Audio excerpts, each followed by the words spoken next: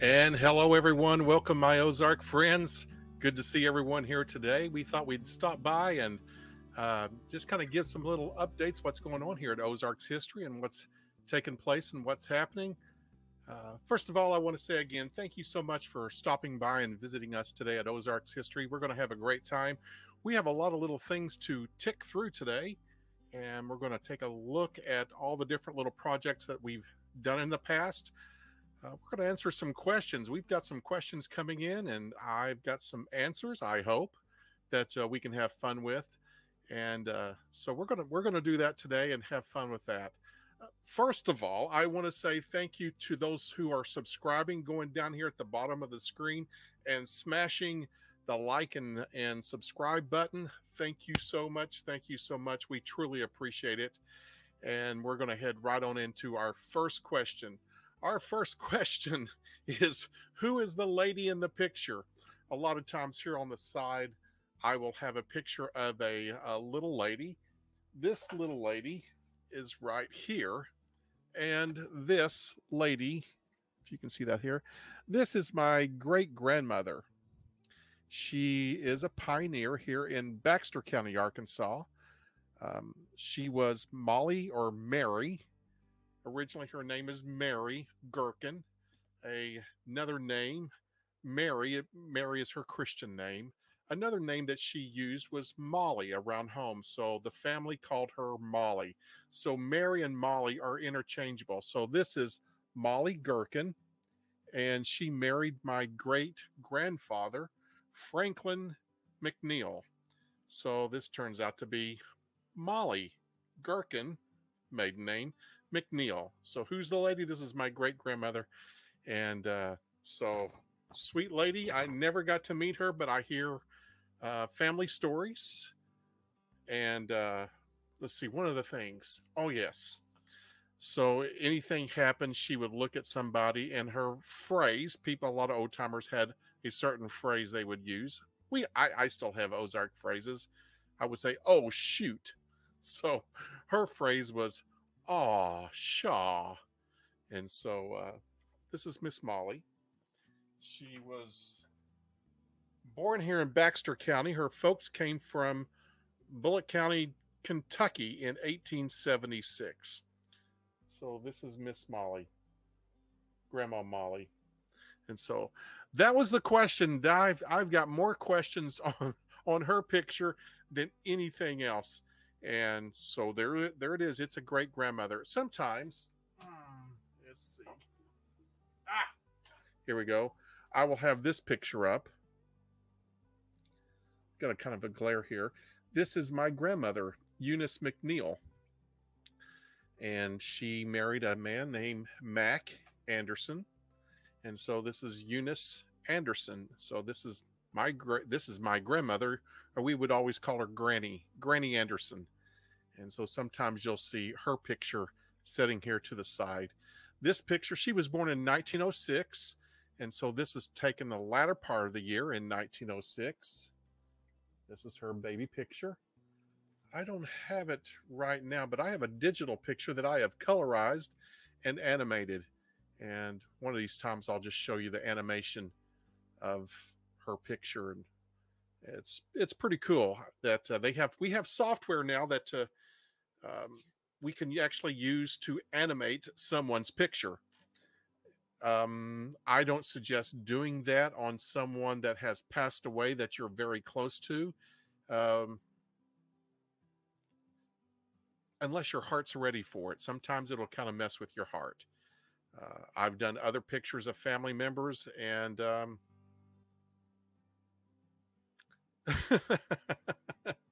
it's nice to see them all colorized, and it's nice to see them looking at you and their eyes blinking, but sometimes it can disturb your heart. So I'll just leave that there. So I want to go ahead and dive into some other things that I want to show you here on Ozarks History. These are the languages that we are now using and doing here on Ozarks History. We are doing 146 different languages. And those languages, how are we doing those languages? They're not audible, but they are in closed caption. So if you go down below down here, you're going to see a CC on our little screen. That's for closed caption. If English is not your first language, it's your second language, I would go ahead and suggest click the CC and finding the language that you're comfortable with. I'm really big into closed captioning for two reasons.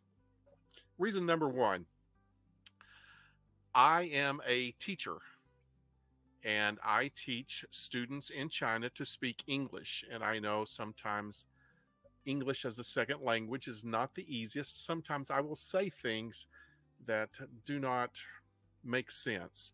What happens after I finish the videos, I will go back and re-edit every video, and I'm working on that right now for the past videos, making sure the English grammar is correct so it will translate into your language that you naturally speak. And so that will be on the closed caption. And these are a little bit, these are the languages, some of the languages. That's not all 146, but that's a good batch that we have right there. So, and then we have the closed caption. The other reason that I do the closed caption is that I've had hearing loss. I wear hearing aids. Well, I should wear hearing aids most of the time. I don't. I actually enjoy the quietness many times, but I am hearing impaired. And so when I'm watching a video, sometimes I'm not catching everything, and it's really nice to have the closed captions down below. That's why I'm very big on closed captioning. And so we're taking the closed captioning from English, and then we're getting it translated into all these different languages. So I'm very adamant about closed captioning. It's something that's dear to my heart, just for context. And in the future, someone's wanting to know what I actually said. And sometimes my Ozark accent kind of overrides my English grammar or English language. And so I do go back and make sure everything is translatable also into other languages. So there it is. Hearing impaired, closed captioning. English as a second language, closed captioning, so you can find your language that you're comfortable with. The next thing I want to dive into is that we have actually been working on different cemeteries, and we've have questions. We've had people coming in, sending messages. Most of them have been emails, and we do have our email down below in our video. So the video is right here is our video, and then down below we have our email address. I want to go into, and I've talked about this, so welcome to class. This is history class, and families to a community. And so we're going to transfer having a family into a community. And so communities are very essential in pioneering. And so we can have a family living out in the wilderness, but it's very hard to survive as just an entity by yourself, as a family by yourself. So these families come together and build a community. And here's our class here in history. So here we go. We have, for a community, what makes up a community? And here's kind of the base level that we have. We have a general store. In that general store, we're going to have a post office. A lot of times, the general store and the post office are interchangeable because the post office is in a general store. You can have a couple general stores as the community grows, but we're just going to go with the post office and the general store. Those are essential for communication for outside of the community to other communities, and then the general store to purchase your supplies.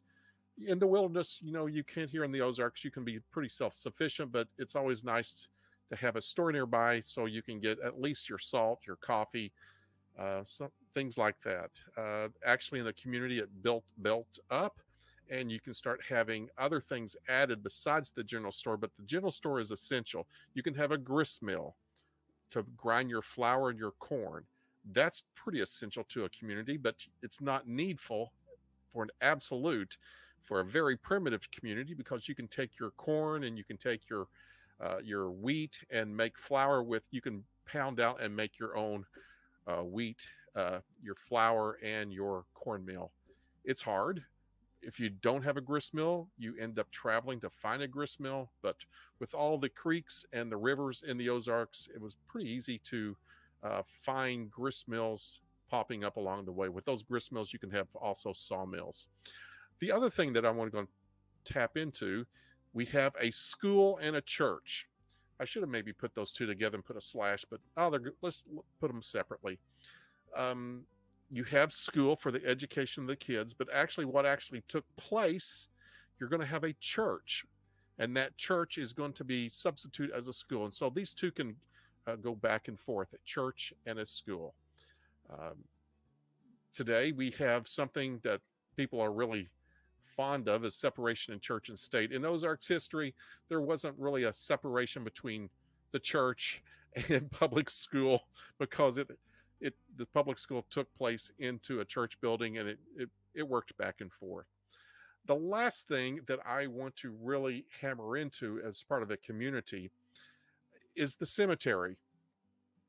The cemetery is very important for families and communities.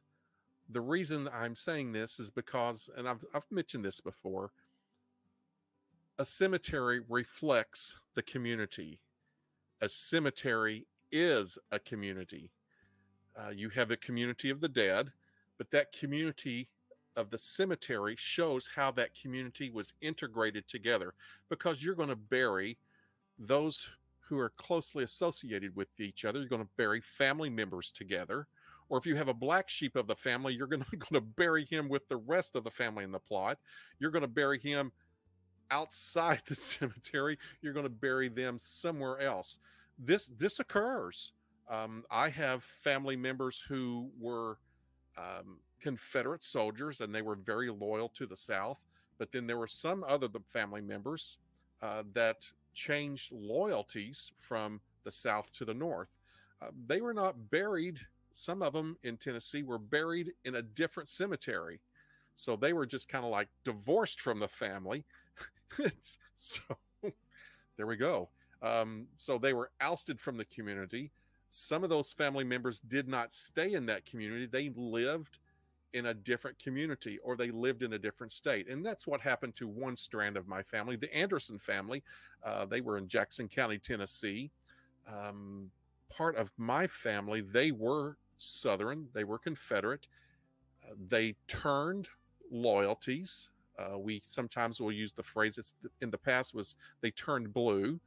So they turned from Confederate gray to blue. They eventually ended up leaving Tennessee, and they came to Missouri. And in Ozark County, Missouri, it was highly populated with Republican Union soldiers.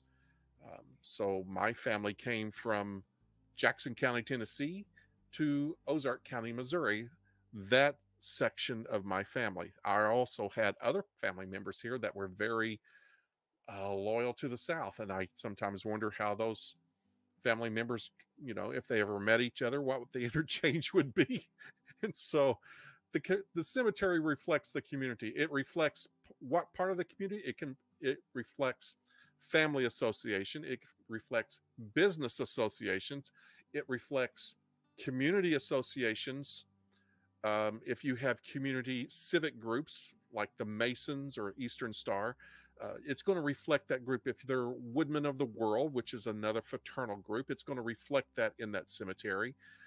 That's a community. Those are community associations. Then you're going to also have family members that are buried there that, not just family members, you're going to have people buried there of the same religious doctrine.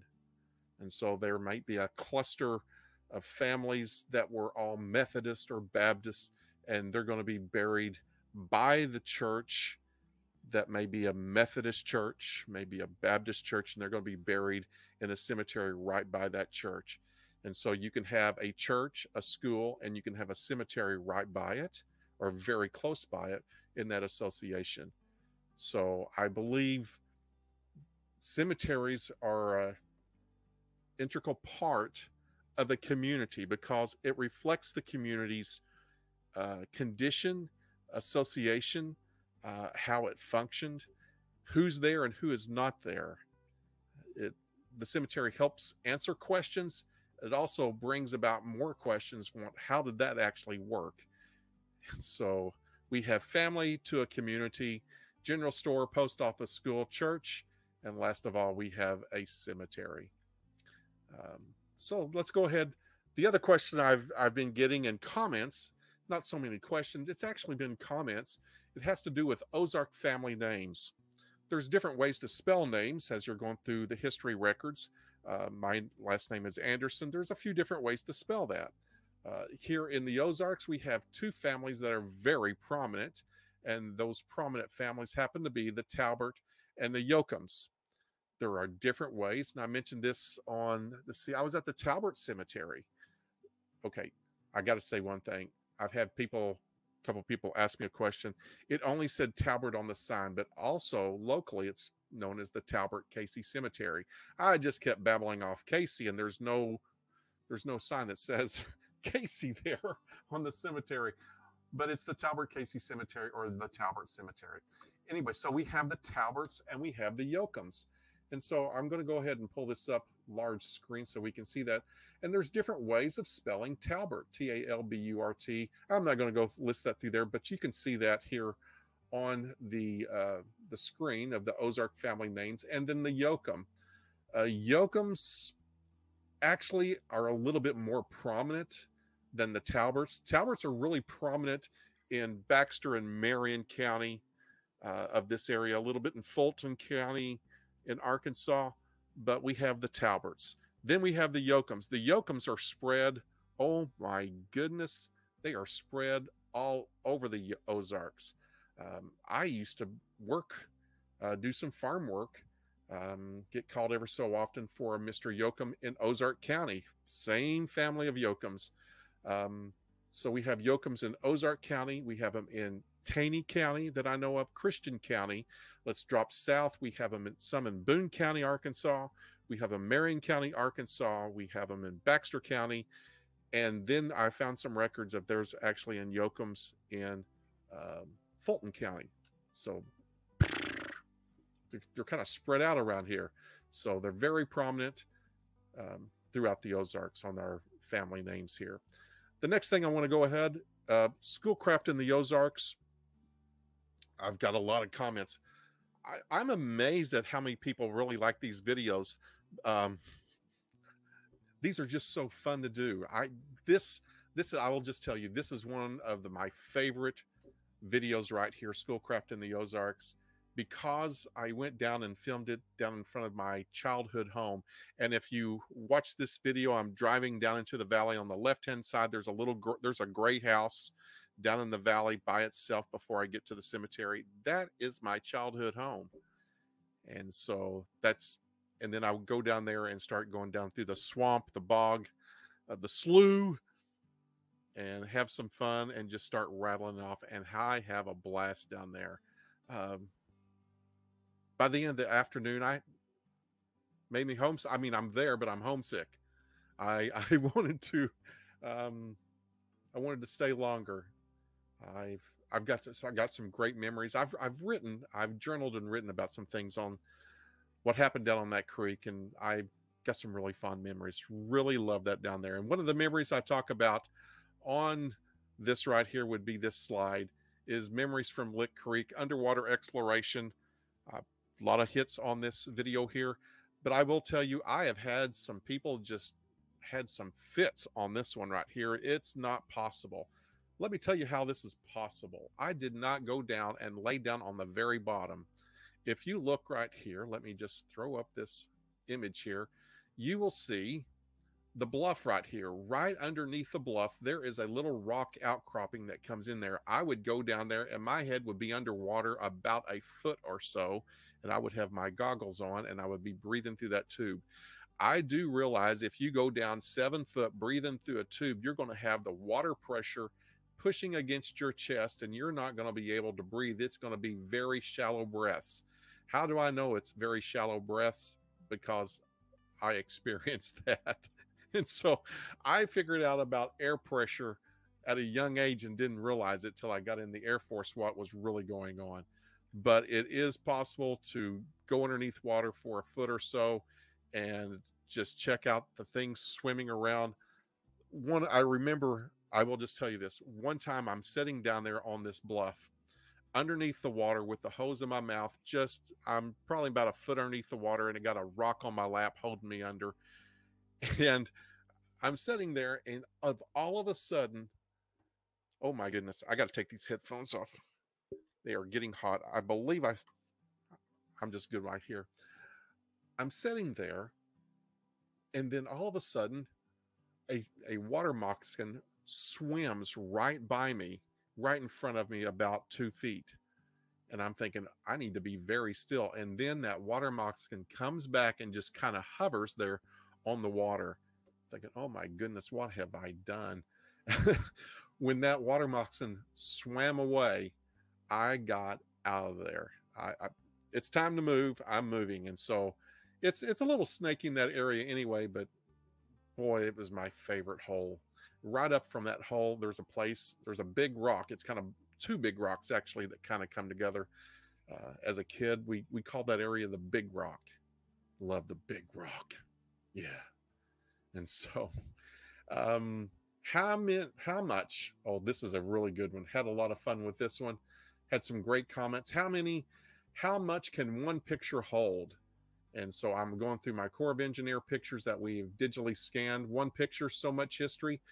We came through and scanned and got all these different types of burials. We have our comb burial here, which looks like a little pup tent. If you need to go back through there, take a look at that one. That's a really fun one to do. And then here's the other one we did with the Talbert Cemetery. And that, it's in a subdivision of all places.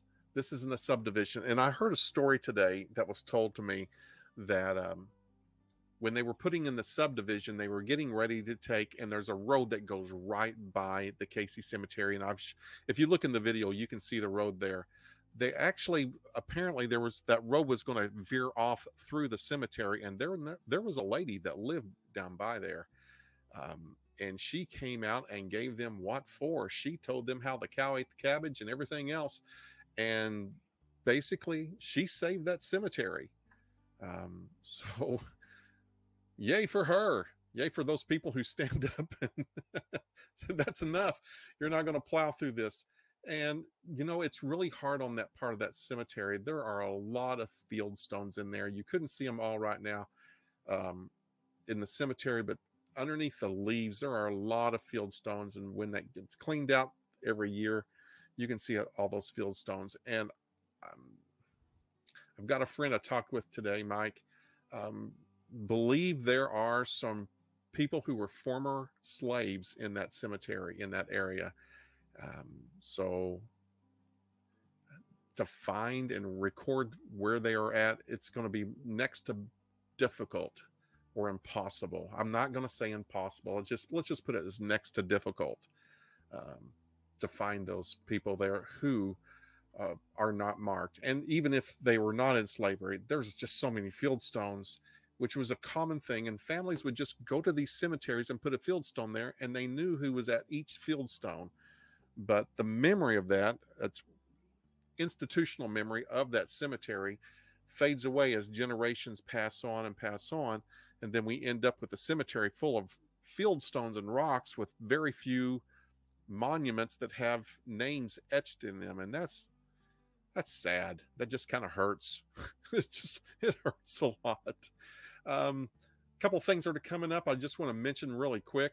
We have the sesquicentennial celebration of Baxter County, Arkansas this year, March 24th of this month. This is March right now. March 24th, 1873, Baxter County, Arkansas became its own entity as a county.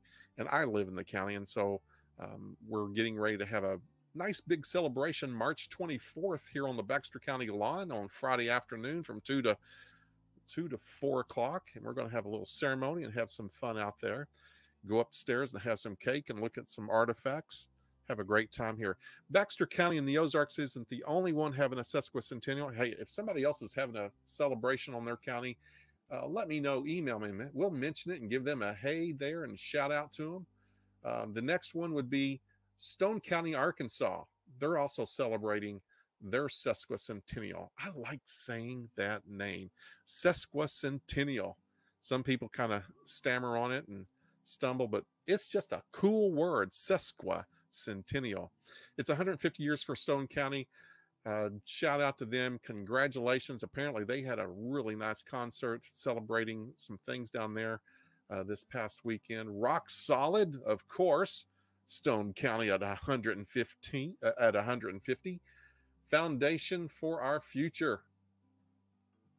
Congratulations. Wow. Pretty cool. Pretty cool beans. History of Bull Shoals Dam. I am getting ready to do a lecture. Not this weekend, but next weekend, I'm going to be doing a lecture at the right by the Bull Shoals Dam. Above the Bull Shoals Dam, there's a visitor center. It's called the Jim Gaston Visitor Center. I am going to be there from 9:30 to 12, and I am going to be lecturing on the history of Bull Shoals Dam. I have a ton of pictures that I've digitized. We are going to walk through some old photographs. We're going to see black and white photographs. We're going to see black and white photographs that's now colorized that we've been working on. We're putting them together. I did a little taste of this last summer at Shepherd of the Hills. I did a little taste of what was going on with the Bull Shoals Dam and some of the cemeteries there. I did 2 lectures at the Baxter County Library last year on the project there of Bull Shoals Dam. We are assembling a few more pictures that'll be a little bit more than what we have shown in the past, and that will be at the Jim Gaston Visitor Center. We're going to have a great time there. I am going to be there. It's going to be longer than this right here, but I'm going to be there from 9:30 to noon. Oh my goodness, 9:30 to noon. Can I talk that much? Probably so. I probably can.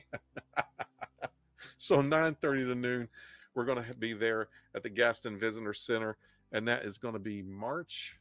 Let me pull that up a little bit larger. March 25th, 2023. Oh yeah, that's going to be fun. Coming up, if you want to experience some history, Norfolk Pioneer Day, Saturday, May 20th, 2023. They'll be done all the way. It starts at the Wolf House and goes all the way down the street through Norfolk. They have a parade. Have a great time there. There is going to be some historical reenactors, and we even have a kill boat coming in, because on the Ozarks, on the White River and the other rivers through here, to get up here in the 1810s, the 20s, the 30s, we didn't have steamboats plowing through here till like 1848. We depended on flatboats and steamboats, flatboats and kill boats, and so we're going to have a kill boat that's going to be pulled up here. There's a group down in Little Rock, Arkansas, and they are going to be up here, and they're going to show off their kill boat. There's going to be other people that are going to do primitive arts, anywhere from making soap. There was one guy here 2 years ago or last year. He was making bows, native bows for bows and arrows. And so they had people who knew herbs, Ozark herbs, and how to do different things there. It's going to be a great time there. And so I encourage you to Pioneer Days, May 20th. Hey, it's going to be a little warm there. You can enjoy the spring, the summer. It'll feel like summer probably, but it'll be springtime there, and we'll have a good time. It'll be at the Jacob Wolf House. I want to say something about Jacob Wolf. Jacob Wolf was one of the originals that moved up the White River to Norfolk, Arkansas. And before it was Norfolk, it was actually called Liberty. And if you get up there, take a look at the Jacob Wolf House. This is the Jacob Wolf House. I took this picture a few years back. It is now under the authority of the state heritage here in Arkansas. There is a gentleman who is in charge of overseeing it. His name is Marlon Mowdy. This gentleman has put the work and dedication in.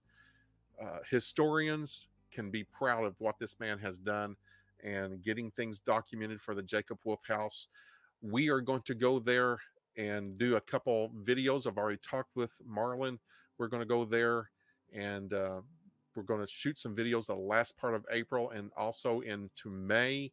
And we are going to walk through and see the things that have been documented at the Jacob Wolf House. It is the oldest Oh my goodness, I don't have it written on paper, but I'm going to shoot this off the top of my head. It is the oldest two-story dog trot public facility structure in the United States.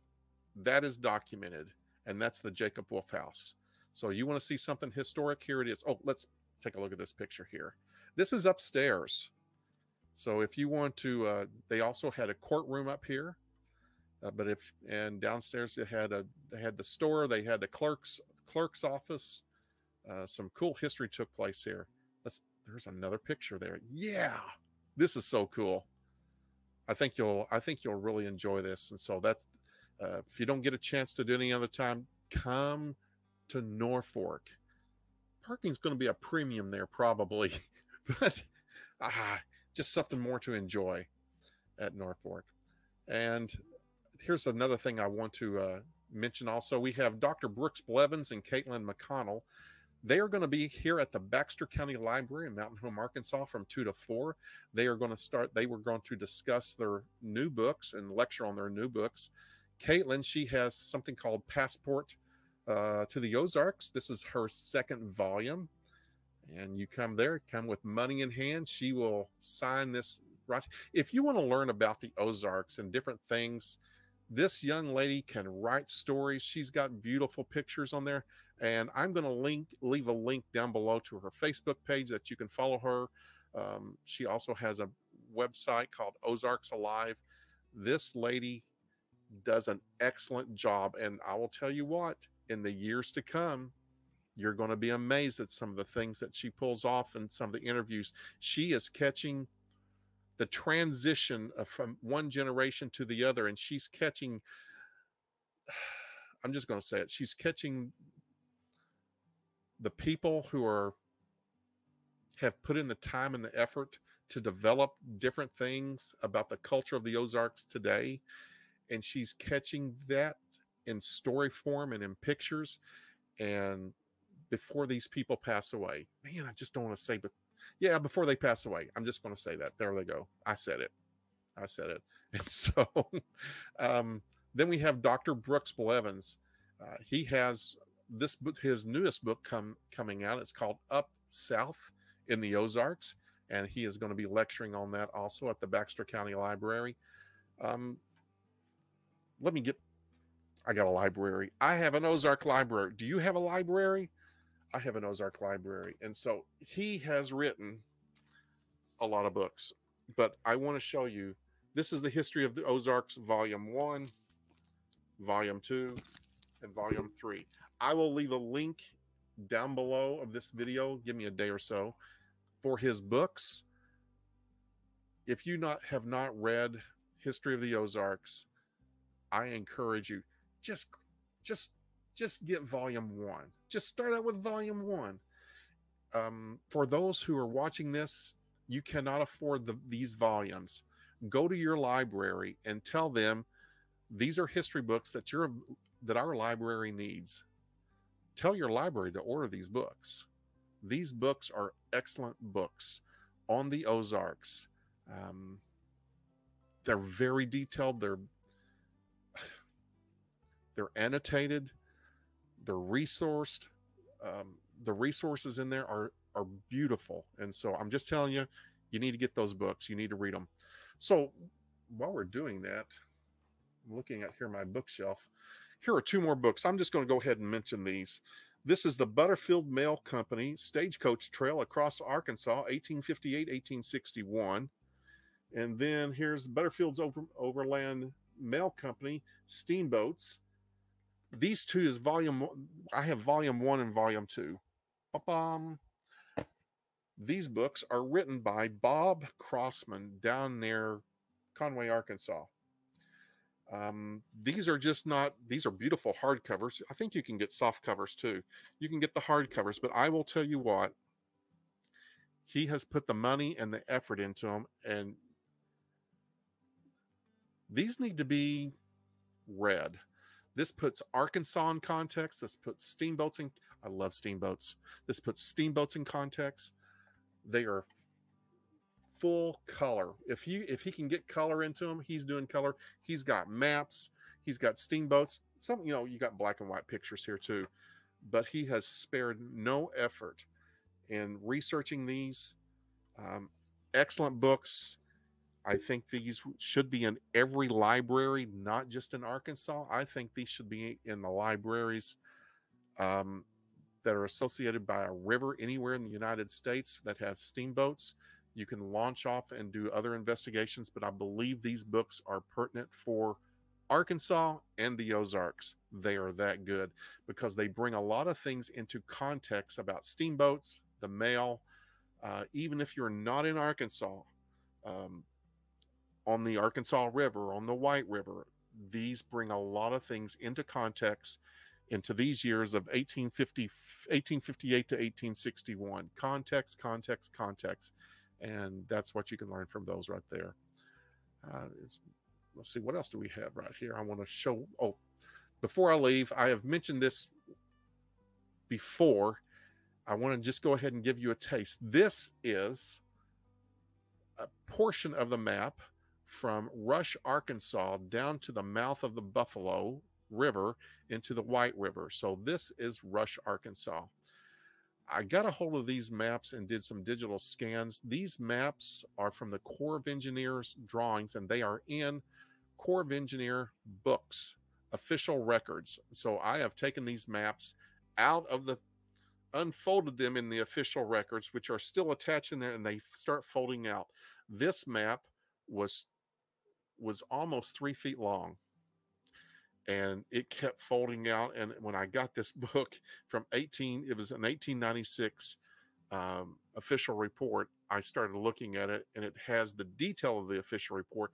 Then I opened up the map gently and started unfolding it, and then we digitally scanned those. We digitally scanned that, I believe, in 2015. My son was at University of Arkansas and got a chance to look at it, at the book for the first time. And when I saw that, I thought, I got to scan that map. And so made arrangements and got a hold of that book and had it interlibrary loaned over to where I was at. And boom, we digitally scanned that thing. And so here we go. That is, let's pull this up large. Here it is. Isn't that beautiful? This is Rush, Arkansas. We'll talk a little bit about the history of Rush, Arkansas. Had a mining camp there in the late it started around the late 1800s, but in 1900, man, that thing started booming, and it kind of went to bust by the time of World War I was up and over with. Had up to 5,000 men working these mines, and they were shipping ore down the Buffalo River. Here is Rush. Now, from Rush down to the mouth, it's 24.2 miles, 22.4 miles, excuse me, down there. And here's the end of it. I'm going to show you the beginning and the end of the map. This is the Buffalo Fork of the White River emptying into the White River. And so this is the beauty. I love this one. I love this one. You can still see some of the markings here. I'm taking and working the maps, and so I can just have a black and white map so we can see the detail of these maps. And we're going to get into detail of these maps, and we're going to have a lot of fun. Oh, there was another question before we leave here. There's another question, has to do with dowsing. Here it is. This is my big slingshot. So, does it work all the time? If you hold your mouth right, that's all I'm going to say. And so I have some people that just sent me some emails that just had a fit that I mentioned dowsing in the Ozarks. Folks, it's part of the heritage and culture. You don't agree, you don't believe it works, that's fine. It's part of the heritage, and so I am not ashamed. And I'm going to leave that video up. I'm not ashamed of doing that because it was part of the culture and what people did in the past for finding water. Whether you believe it works or not, that's what happened, and that's what they did here. And so I wanted to document the dowsing, and I'm not sorry that I did it. I did it. So there we go. So there's more than one person didn't like it, but that's okay. I don't care. And we're going to go ahead and do our last thing right here. we're going to talk about what we were promoting here from Cabela's. It's our Trapper's trowel, 22-inch cold road steel sharpened blade. Bum, ba, ba. It's a wonderful little tool. I have one right here.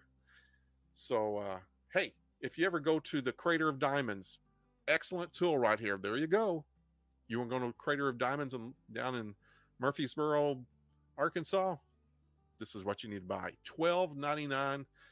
They're at Cabela's. And I had someone ask me, how rich am I getting off of this?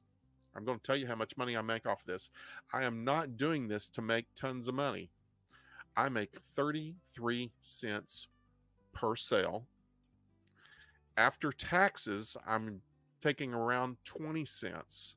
So I could be selling other things here on the channel, but I'm telling you what, this is a beautiful little tool. It's a perfect tool here in the Ozarks because of the blade here. It's a nice thick blade. It's sharp. It gets dulled. You can sharpen it again, because in the Ozarks, we do not have deep black dirt. We have a matrix of dirt and rock. And so this can dig into whatever you're doing. If you're doing cemetery work, which I do a lot of cemetery work, this is what you need to use. If you're doing gardening, and I've used this before in the past, even when I was a kid, I used this in gardening. I had a trapper's tool. It's an excellent tool. So if you do gardening, if you're in the garden, if you have a flower bed and you need to break things up, if you want to chop up your compost, this is nice and sharp. It'll chop your compost. $12.99 at Cabela's. I will have the link below. In about 24 hours after this live stream, I will have all the links below, and you can go on from there. I want to thank you so much, everyone, for coming by and stopping and visiting us today at Ozarks History. We've had a wonderful time. Thank you so much for going down below, hitting the closed caption, smashing the subscribe and like button, and we will see you very soon. It's going to be about another week or so, because I have some family celebrations coming up, but we will be diving into the Buffalo Fork of the White River here on Ozarks History, and I will see you soon. Bye-bye.